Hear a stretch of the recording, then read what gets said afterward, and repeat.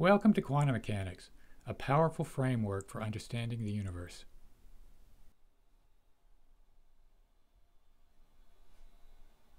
Hi everybody, welcome back for some more Dirac notation. Today we're going to look at the adjoint of an operator in Dirac notation.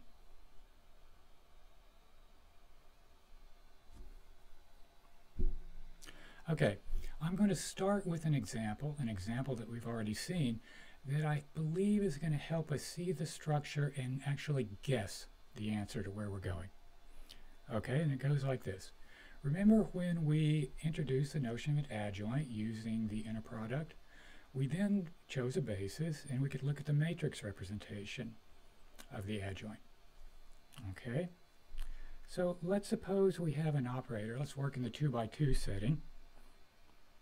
And the matrix representation of that operator is given by A, B, C, D.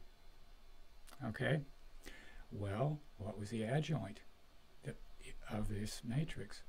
It was a transpose, but we also had to take the complex conjugate of every matrix element, and that's what we have here.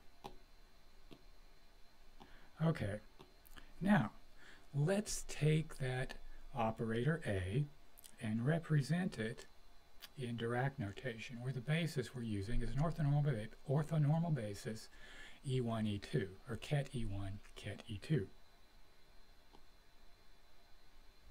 And we showed last time that the operator could be represented in this form, where the brackets, back to back, are actually operators in this case.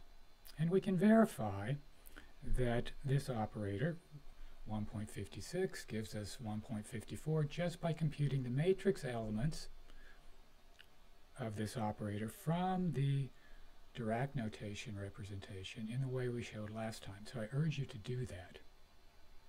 All right. So what would be the representation of the adjoint whose matrix representation is given here in Dirac notation? Well, the matrix representation would be given by this. And we can compute the matrix elements in exactly the same way, and they will be the matrix elements of A adjoint, which I just scrolled out of the screen.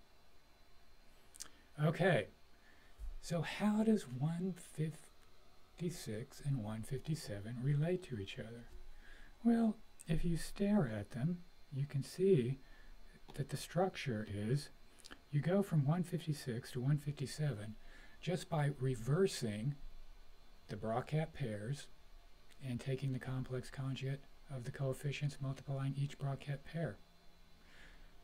So let's look at this in general. That's actually the answer, and that's one of the wonderful things about Dirac notation, bracket notation. The adjoint of a ket is a bra, and vice versa. Okay, now let's look at this a little more deeply. Let's look at the operator A, defined by the complex number A, bra ket combination, bra psi ket phi. Okay. From what I just said, if we look at the adjoint of A, defined in this way, it's going to be a complex conjugate, A bar, bra phi ket, ket phi bra psi. Okay, so let's try to look at that a little more deeply. So second look at this. Now this is a very important calculation that we're going to do, especially the first three lines. Once we get those down, then the rest of it is just pretty straightforward manipulations. So we're going to work directly from the adjoint in Dirac notation. So what we want to compute the adjoint of A, where A is defined in this way, and show that it's A bar ket phi bra psi. Okay, so what do? for an arbitrary bra U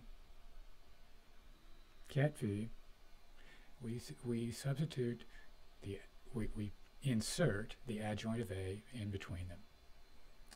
And if we use the definition of the adjoint in Dirac notation, and this is a little bit different, we can move A to the left, but we take off the adjoint sign.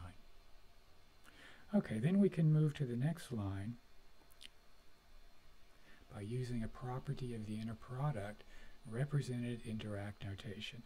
Now this is really important that these two lines you understand very carefully. How I go from the first line to the second line.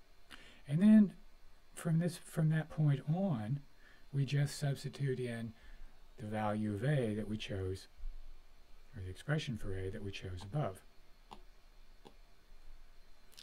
And we go through these calculations, and we end up with bra U ket phi, and in between we have this operator.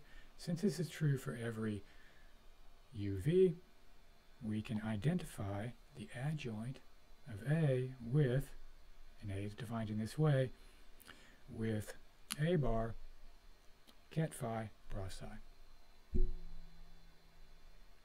So we guessed that this was going to be the case by looking at the analogy between the two matrix representations expressed in Dirac notation, and we proved that it would be the case with this little calculation.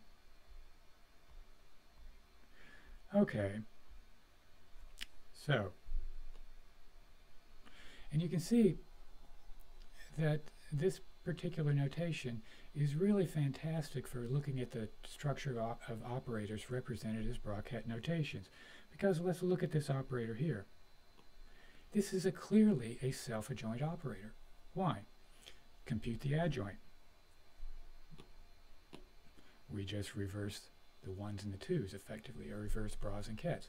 We get exactly the same thing. So this calculation is consistent with what I told you earlier, that the adjoint of a bra is a ket, or the adjoint of a ket is a bra. And we can go through this other calculation and ask ourselves, what is the ket associated with the operator A acting on the ket psi? Okay. So let's simplify this by letting ket U equal A ket psi, plug it into the Dirac inner product. This is essentially the first two lines of the calculation that I just did. So if you convince yourself of that, and then you can easily conclude that the bra associated with the ket A acting on ket psi is bra psi, A adjoint on the right. Okay, so there was a lot in these particular calculations, and I don't want to go through a great many of them one after the other. What I want you to do is just to start with the one I started on the previous page, understand every last calculation to the end, and then I think you'll have it to the point where we can do some really interesting things as the course goes on. Okay, I'm going to stop there for today, and the next topic and the final topic in this chapter is going to be projection operators and the spectral theorem. So until next time, see you later.